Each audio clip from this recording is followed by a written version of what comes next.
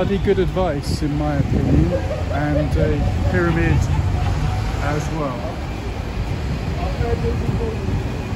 Good afternoon everybody, we're outside Selfridges on London's Oxford Street checking out some of the window displays. So I'll show you a bit of that. Selfridges always known for its Christmas holiday windows, so we'll have a good look at some of that.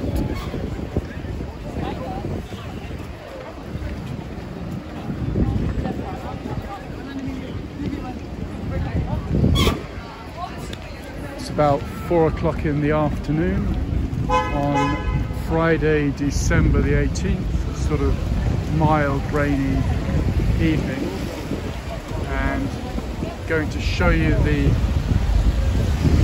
vibe on Oxford Street and film some of the decorations. And nod to earlier in the 20th century there.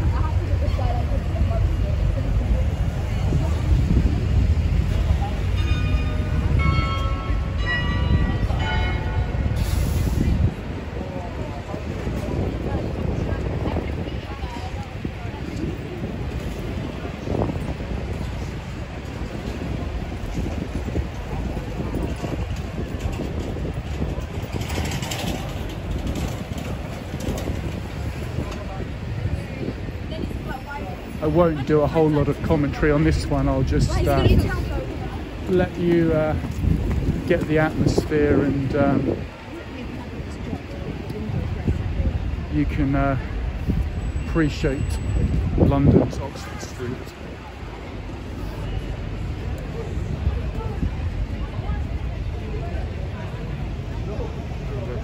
Reference to beluga caviar and vodka, of course.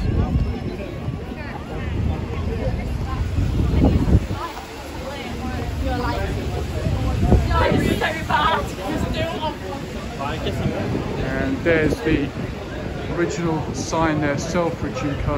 Limited, 1909 to 2009, and still going strong in 2020.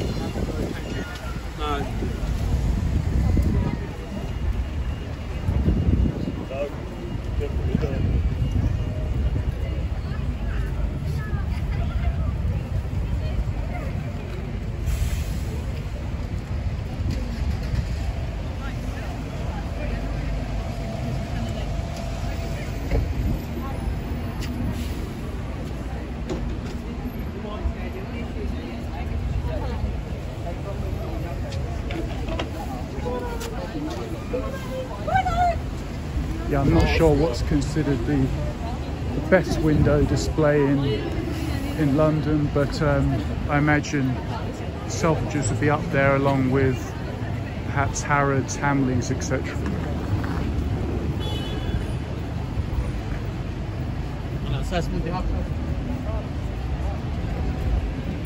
So I think we've done enough with Selfridges.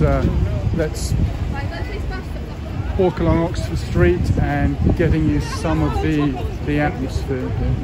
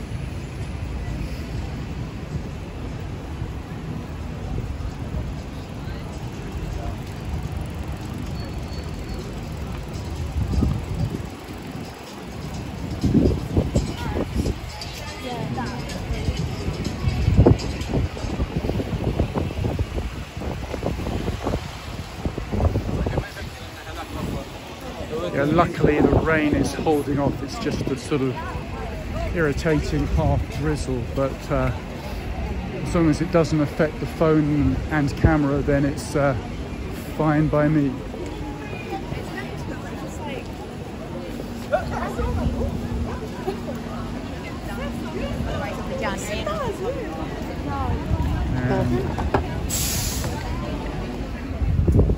This is St. Christopher's Place.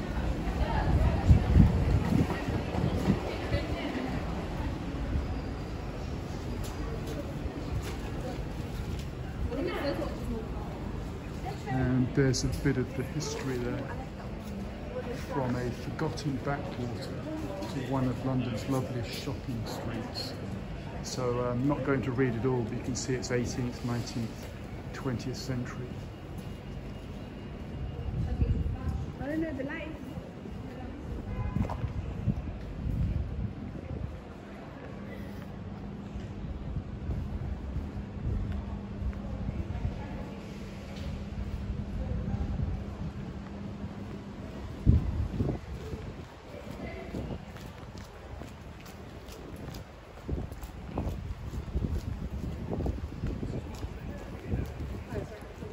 This has always been a very attractive retail passageway in the heart of London's West End. So many people, so many shoppers, tourists have walked down Oxford Street and completely missed the tiny turn-off here, which is a shame because they'd be missing some of this, which is a bit special.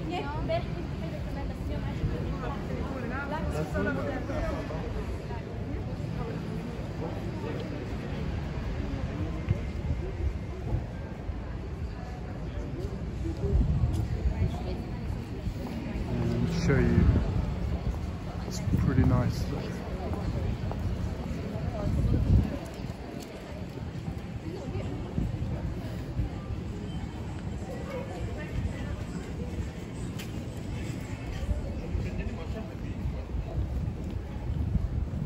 And what's great about St. Christopher's Place is, as I always say in all my videos, once you look above eye level, the 21st century disappears and you're left with these great sort of 18th century,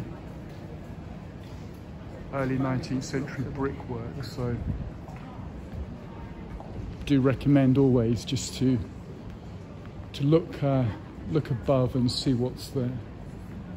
And of course none of my walks videos would be complete without a street light.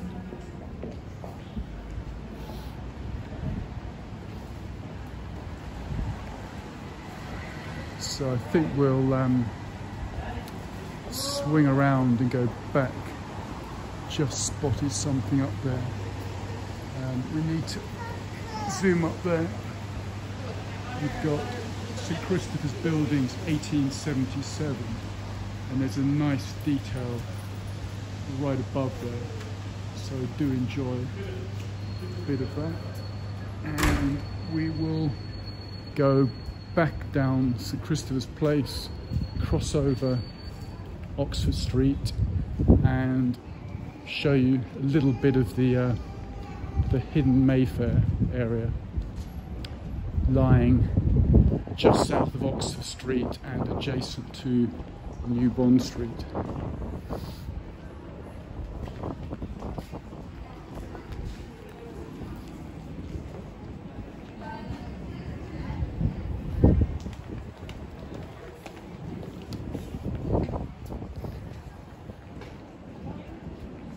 And there's a depressing sign of the times, the stacked chairs and tables, no indoor or outdoor eating, which is a real drag.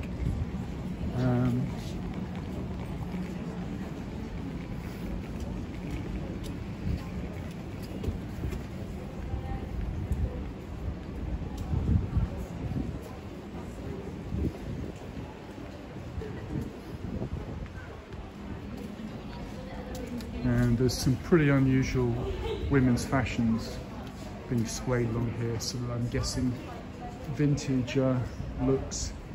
That place is called Hampstead Bazaar, established in 1968, so a remainder of your swinging 60s there.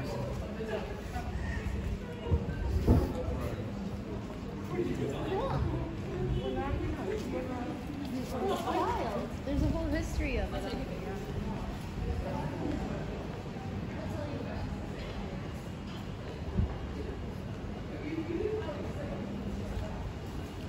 And I do recommend that you pause on your screen where I held that up 5 minutes ago just to read all that, because it's pretty interesting.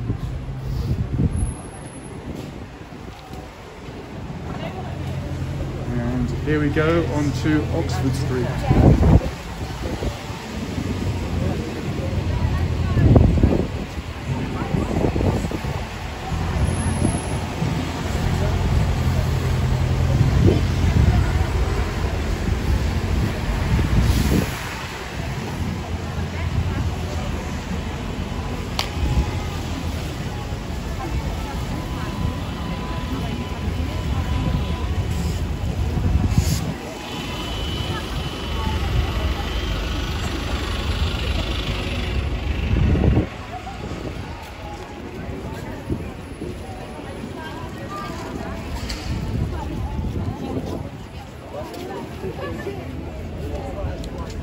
Have to show you down here, this is a bit special in South Molton Street. Have a look at those Christmas lights there. Plenty of people getting their photographs and video of those.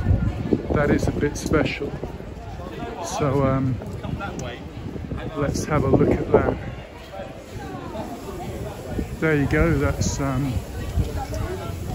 one of the better Christmas displays I have seen, which is on South Molton Street there.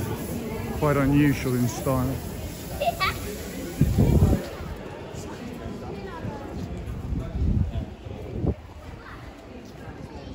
So just show you that. But we are always going off-piste and checking out down here. South Molton Passage. And some nice work there on the walls there.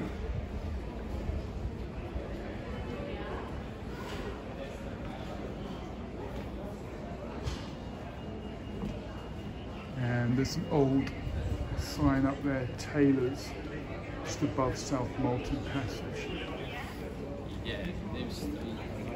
And I have to show you this. This is a bit unusual. That's the Grosvenor Works. Looks like J. Balding and Sons, manufacturers of sanitary appliances, brass founders and metal merchants. So that's a bit of commercial history there. And showing you South Molton Lane and that little passageway there. Right, let's have a look down here. This building on my right is now Gray's antique emporium with various independent antique art and jewellery stands. So that's a pretty interesting place.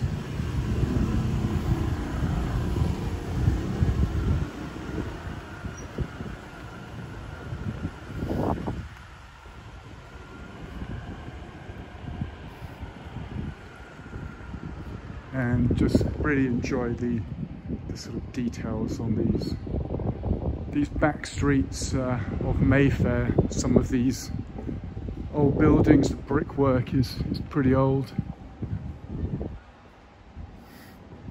Show you a bit of that. There's sort of tiny details. Individuals at Corn on the Cob, Monkey Nut and Cabbage Heads have not got a clue what that's about. but looks like fennel, orange, and ice cream,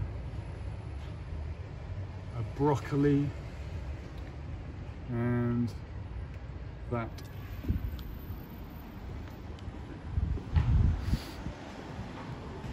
And we're in a little area billing itself as the South Molton Triangle, and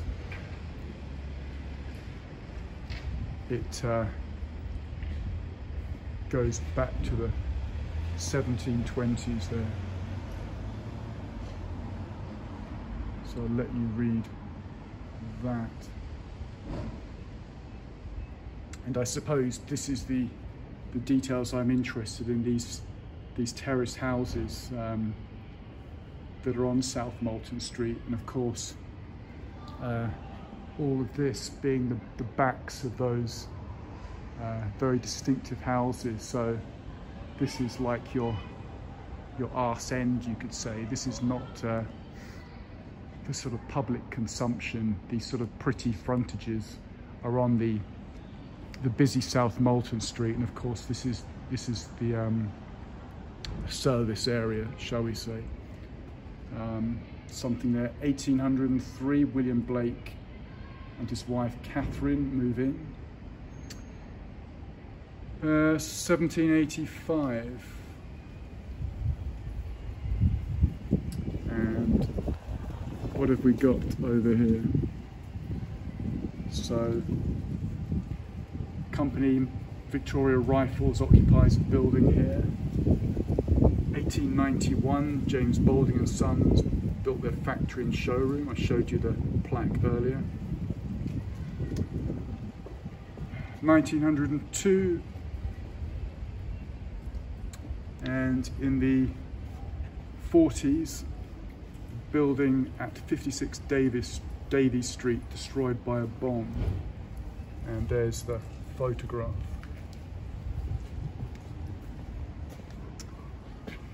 Um, 50 to 52, building is rebuilt by James Miller and Partners, and in 77, the Silver Jubilee year, Gray's Antiques opens at 58 Davies Street. So if I cross over, and then I can sort of show you more of the building looking there.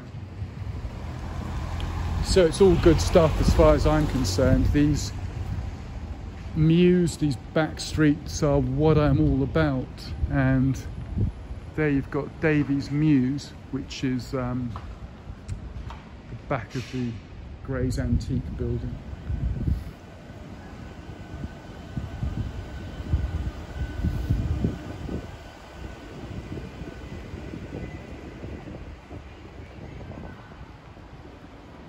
And there's that. I'm guessing these murals are done by children. They're obviously showing a less superior craftsmanship than some of the other street art and murals that we've seen in my various walks. Right, let's head over here.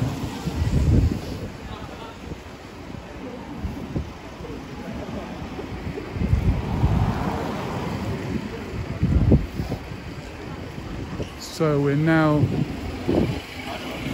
going to check out Avery Road, W1.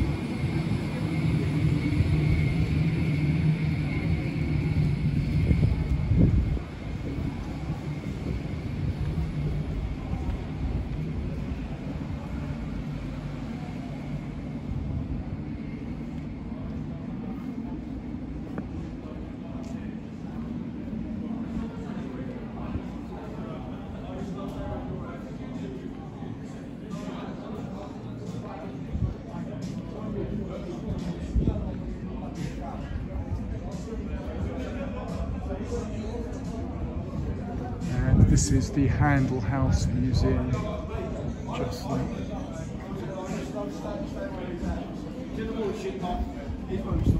Really short dressing gown. No, I'm just saying she did, and I was amazed.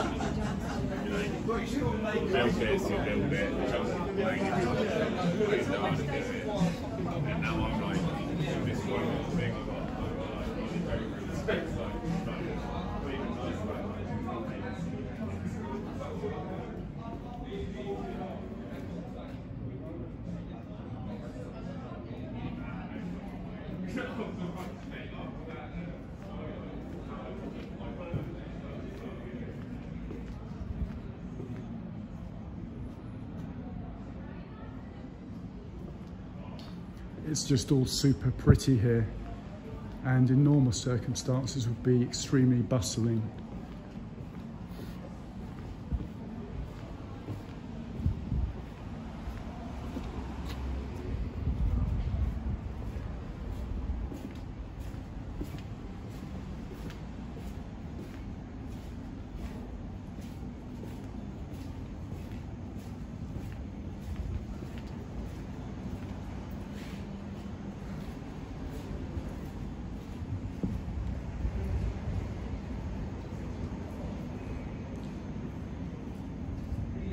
So there you go, Lancashire Court, Mayfair's best kept secret.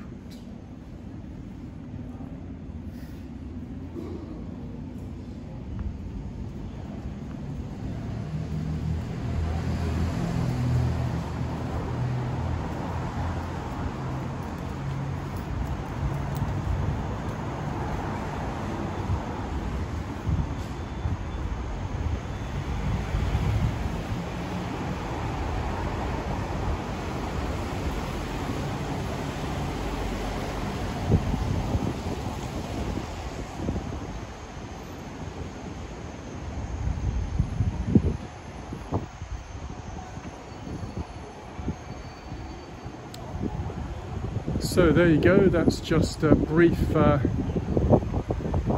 quick look around secret Mayfair with an emphasis on the Christmas decorations at the moment.